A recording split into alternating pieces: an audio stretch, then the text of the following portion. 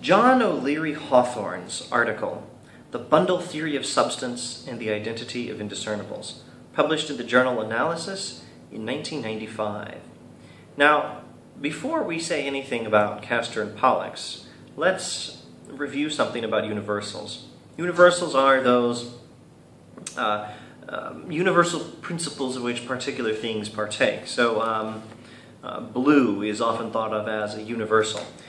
There's blue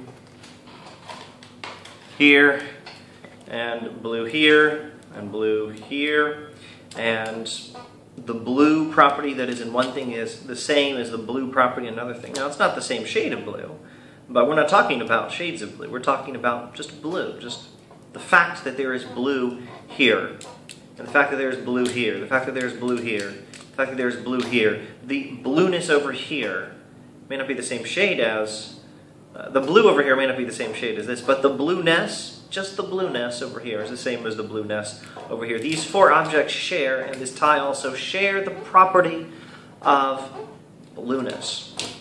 Well, that's a universal property, and it exists in more than one place, according to one conception of universals. Now, according to Plato's conception, universals do exist, but ultimately we must understand that universals are transcendent things. They are the forms of which Plato spoke.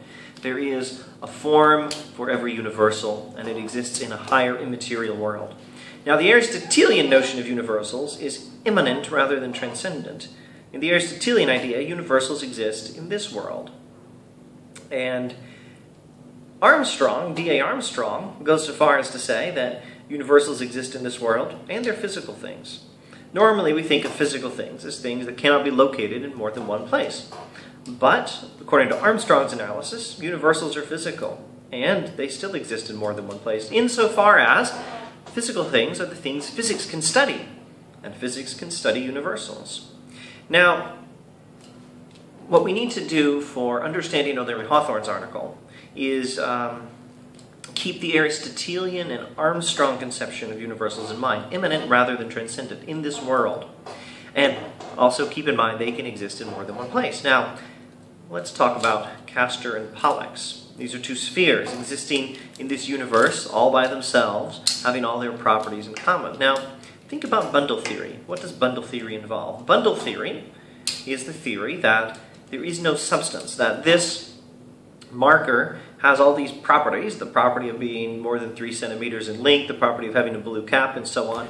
All the properties just are the marker. There is no substance underneath the properties that has the properties. The marker itself just is the bundle of properties, according to bundle theory, this particular principle in metaphysics. Now, presume for a moment that universals exist in the immanent conception, the Aristotelian Armstrong conception, not Plato's idea of universals. Universals exist. Bundle theory is true. What does that mean? Well, it means that Castor and Pollux are the same object. It's not two spheres, contrary to what Max Planck said. So, now look at it this way.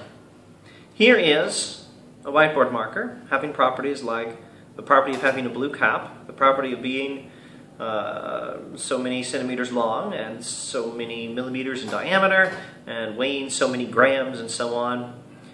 And here's a whiteboard marker having exactly the same properties as I just listed over here.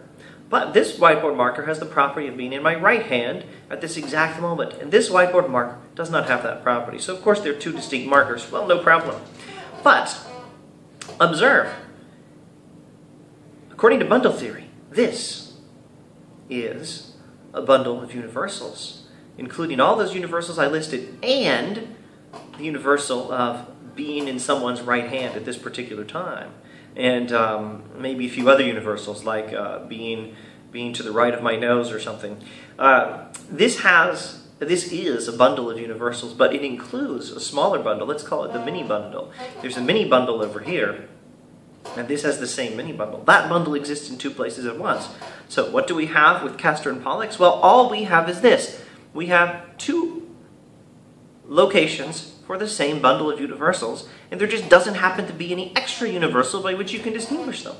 And what's so strange about that?